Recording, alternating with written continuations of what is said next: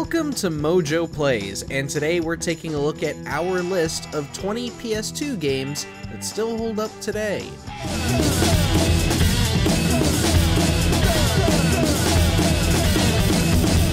Despite being a couple decades old, these games stand the test of time in controls, visuals, and/or gameplay. Which PS2 game do you think holds up? Did it make our list? Let us know down in the comments. Before we begin, we publish new videos all week long, so be sure to subscribe to MojoPlays and ring the bell to be notified about our latest videos.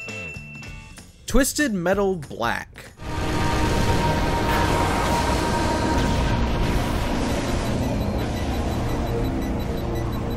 Whether you're playing the game natively on a PS2 or reliving it through the PS4 version, Twisted Metal Black surprisingly still looks and plays great.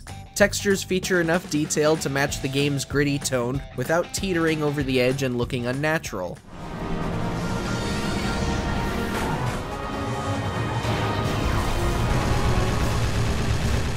Story-wise, every character feels fully fleshed out with deep backstories and excellent voice acting. Couple that with the various secrets hidden in each level and a smooth frame rate, and Twisted Metal Black easily wins top spot as one of the PS2's best games.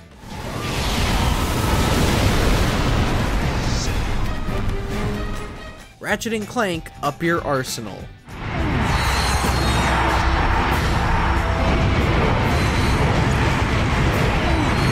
If you've ever wanted to see how far your PS2 could be pushed in technical performance, the Ratchet Clank games were a great way to do so, Up Your Arsenal being the most intense. Not only is the difficulty scaled up, but the weapons were bigger and badder than ever before. Place those Tyrannoids! Controls were tightened to the nth degree compared to the previous games too. In other words, Up Your Arsenal was, and still is, the definitive Ratchet & Clank experience. We just wish that the PS3 port was better developed than it turned out to really make it shine. We're all gonna end up as scrap metal! Get back in there, Trooper! We've got a planet to save! Sir, yes, sir! Metal Arms, Glitch in the System.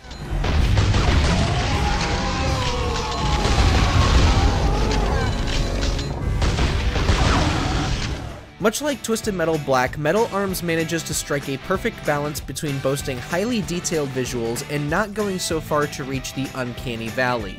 Visuals aside, Metal Arms is still a riot to play today.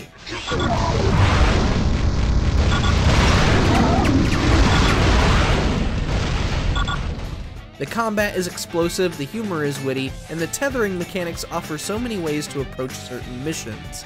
It's just a real shame that this third-person shooter is forever stranded on old hardware on account of developers Swing and Ape Studios closing while mid-development of the second game.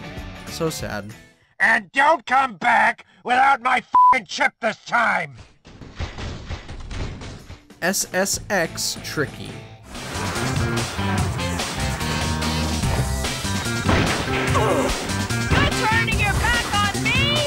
Perhaps the biggest reason we still remember this game is its association with the Run DMC song that blares when you start it.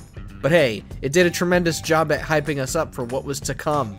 SSX Tricky made snowboarding insanely cool with its colorful cast of borders, ridiculous tricks to pull off, and ways the AI and the player can interact and harass each other. Look out, look out!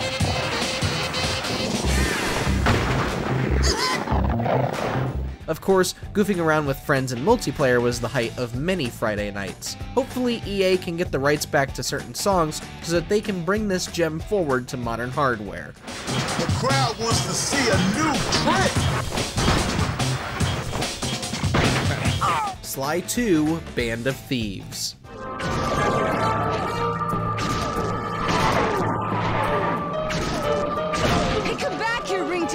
You could say Sly 2 was one of the games that predates the open-world games we expect today, and if you're wanting one of those but in a more condensed and manageable format, this is it. Sly 2 offered up a handful of imaginative locations with unique villains prowling around every corner.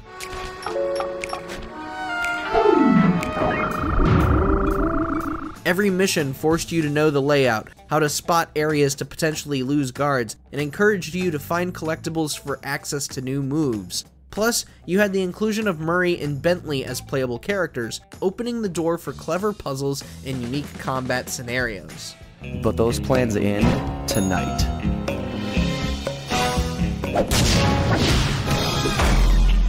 Gran Turismo 3 A-Spec.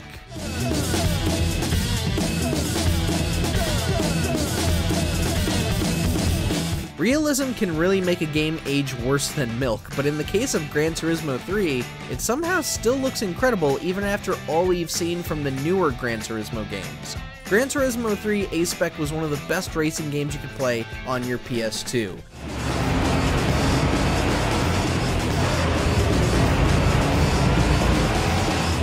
The cars looked sexier than they ever had at the time, the controls were significantly more responsive at the time, and the environments were rich with detail at the time. Whether you love racing games or motorsports, GT3 was a must-own, and it arguably is still a must-own.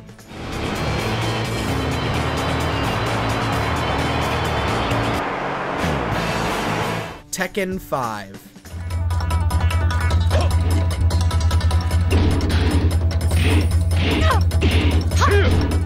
Tekken 5 was probably as close to flawless as few fighting games have ever gotten to. For starters, you had what was the biggest roster at the time, clocking in at a whopping 33 fighters, and each had their own ladders in story mode. Then came the Devil Within campaign, which, love it or hate it, had its fair share of cool ideas.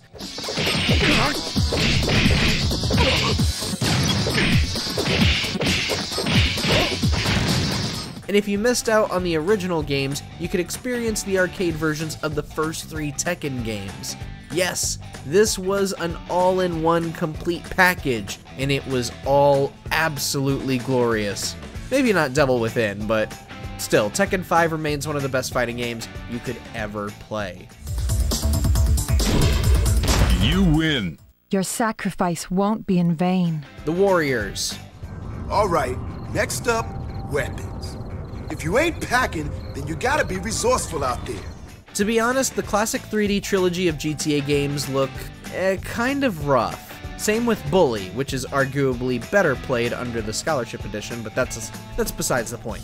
The Warriors, however, holds up tremendously well on both PlayStation 2 and PlayStation 4. It's not too realistic, it controls well, and the amount of stuff you can do in combat outweighs whatever issues there might be in the gameplay. Regardless if you have seen the 1979 film it's based on, you absolutely need to play this game. You owe it to yourself.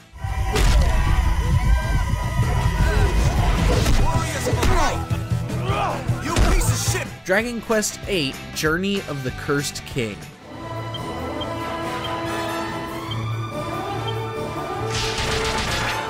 We don't get to show a lot of love for Dragon Quest here on MojoPlays, but if there is one game from the franchise we could play again and again, gush over, this is the one. From the cel-shaded visuals to the sprawling landscapes, Journey of the Cursed King is a real looker. More importantly, it plays just as well in both exploration and combat.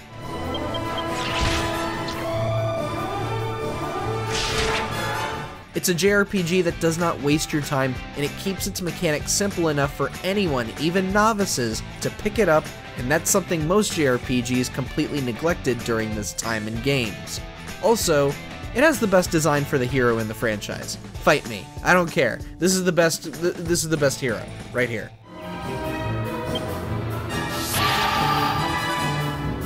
The Simpsons Hit and Run.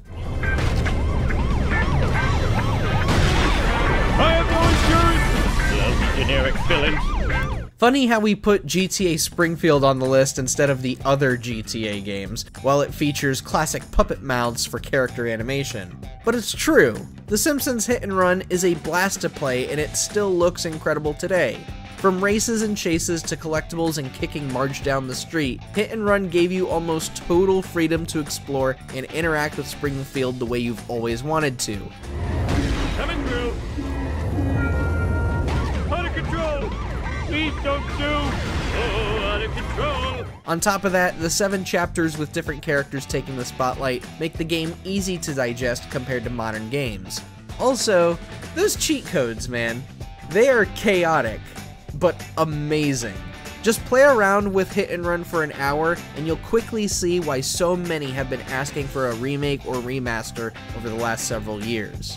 Yeah, well, I've been having some legal problems lately, so I'm stuck running these races for the DMV. It was this or Read to the Elderly. The Lord of the Rings, The Return of the King.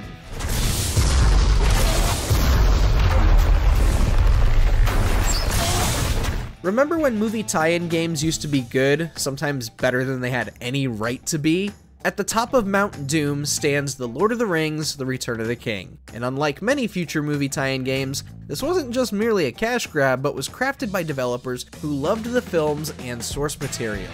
Building off the formula laid out in the previous entry, The Two Towers, players take up arms as Aragorn, Gandalf, and even Frodo and Sam as they battle their way through some of the film's most important moments, including the Black Gate of Mordor.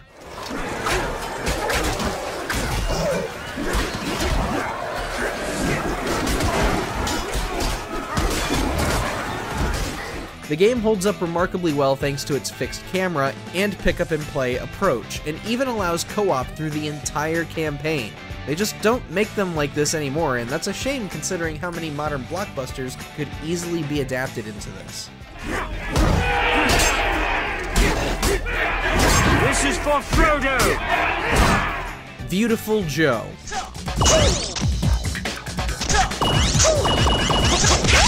Yummy! In the landscape of 2D platformers, it can be hard to stand out from the crowd, but Beautiful Joe managed to do it with more style than many of its contemporaries. With a timeless cel-shaded art style, players step into the shoes of an average Joe who's been transformed into a superhero to save his girlfriend after they're both pulled into movie land.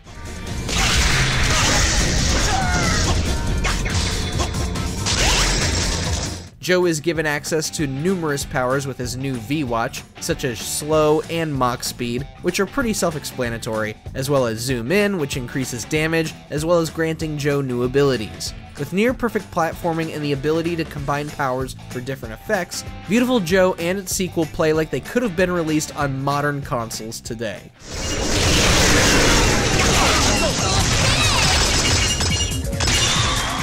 Mercenaries, Playground of Destruction.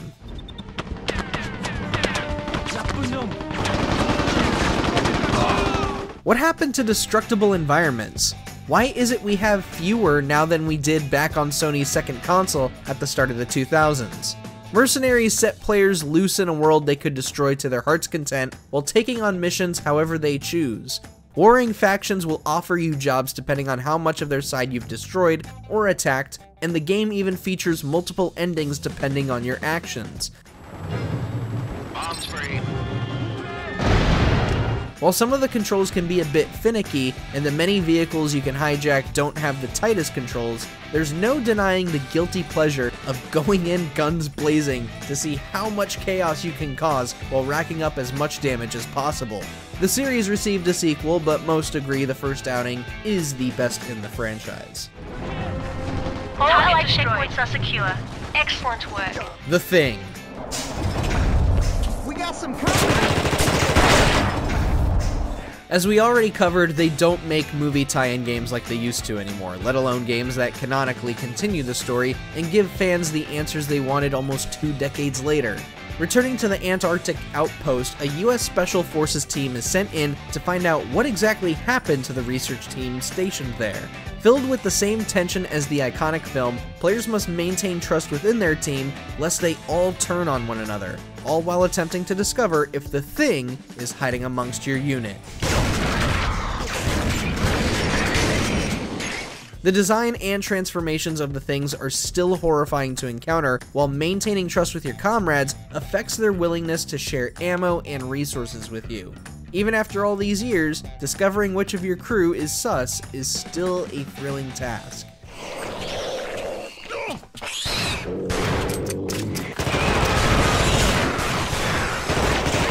Medal of Honor Frontline.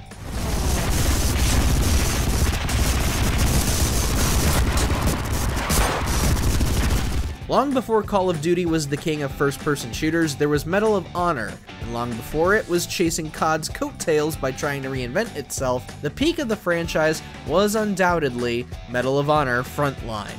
Opening with the storming of Normandy Beach, the feeling is still just as visceral now as it was the first time gamers stepped off that boat back in 2002.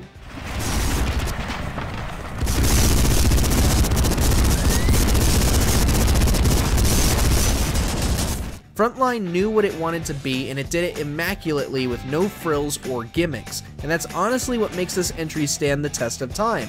Gamers are taken back to World War II and sent on well-designed and handcrafted missions that are still compelling today. COD might be king now, but much of what made the COD formula the industry standard started here.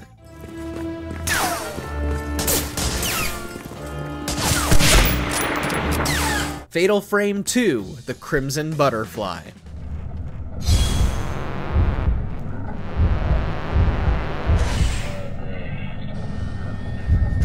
Horror in video games is a difficult balance to get right. Some, like Silent Hill 2, perfectly nail the tension and physiological dread while exploring the fog-laden town, while others simply rely too much on jump scares. Looking at you, Five Nights at Freddy's. Fatal Frame 2 manages to find the harmony of both, echoing films like Ju-On and The Ring, while forcing the player to confront the encroaching terrors head-on with their camera obscura.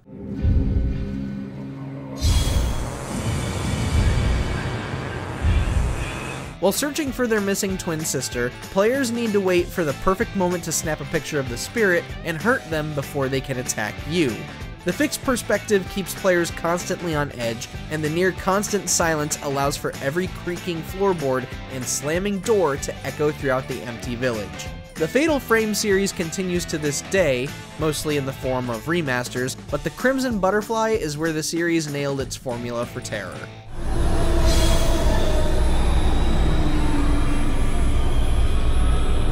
Midnight Club 3 Dub Edition Remix.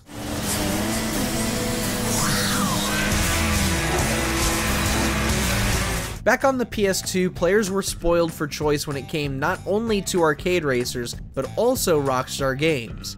In a time before the company was focused on re-releasing GTA 5 more times than Skyrim, they created an open-world racing series called Midnight Club focused on late-night street racing across iconic cities and car customization. Dub Edition Remix acted as pre-DLC DLC, featuring all new vehicles, customization options, and almost 30 new licensed music tracks to listen to while cruising the streets looking for your next race. Players could even create their own races and change the type of race as well as weather effects they would encounter, adding near infinite replayability. We haven't seen the Midnight Club series in almost 2 decades, but its best entry's DNA can be felt in modern Rockstar games, and it's still a wild ride even today.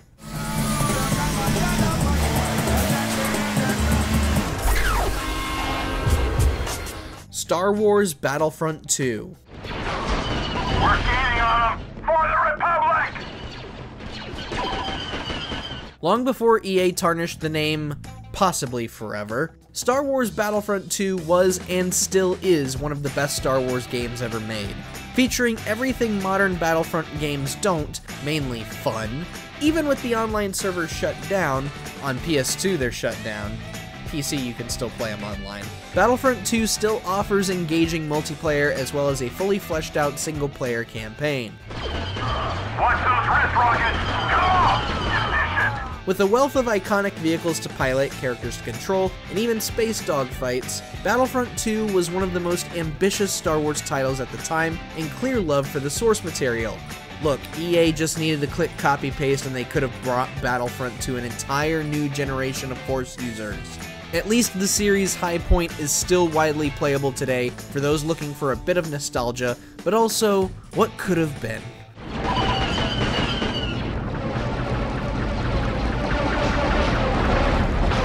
Tony Hawk's Underground.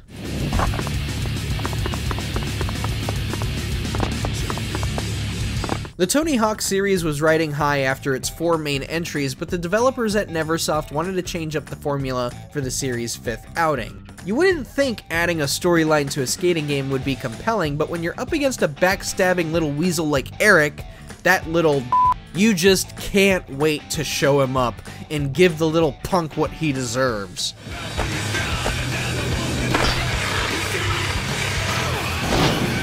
The Tony Hawk games managed to maintain a timeless quality about them due to their responsive controls and infinite replayability, and Underground remains one of the series' best efforts before it began getting too experimental with the numerous peripherals and gimmicks. We can always hope for remakes of the Underground entries, but if not, they remain the pinnacle of the series even today.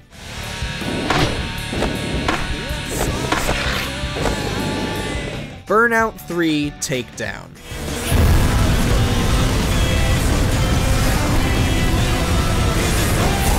While the Need for Speed series continues to search for its identity, the Burnout series is left languishing in EA's back catalog, even while they continue to ape the Burnout formula. The third entry in the Burnout series remains one of, if not the best arcade racer ever made. Zipping around tracks at speeds so fast the scenery blurs, all while trying your best to knock out the competition while they hunt you, is still just as heart-pounding now as it was back in 2004.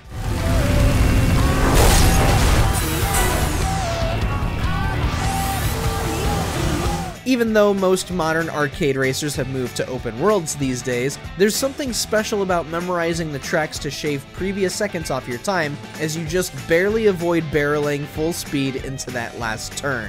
Racing games have certainly gotten bigger and more beautiful to look at over the years, but few have managed to capture the arcadey joy of Burnout 3 Takedown.